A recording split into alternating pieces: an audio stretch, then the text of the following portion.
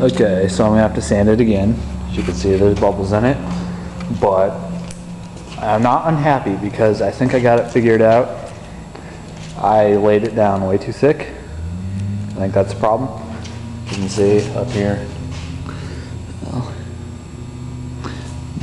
there's bubbles where it's too thick and I got some run, so this is definitely gonna have to be sanded back down.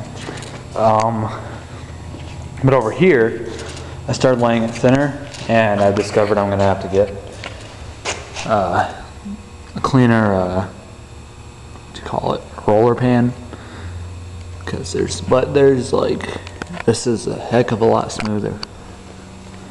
So I thinned out my paint a little bit more, and I'm just gonna, I took the Jeep outside to wet sand it. And there's my truck. I am selling this truck. If anybody wants it, contact me. I'm gonna ask 20 for it.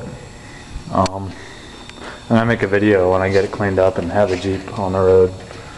I'll sell it. But anyway, yeah, so I'm not unhappy. I think I might have got it figured out. I'm excited to wet sand the Jeep, get it in here, and make sure it's all dry, and start painting it, and we'll see how it goes.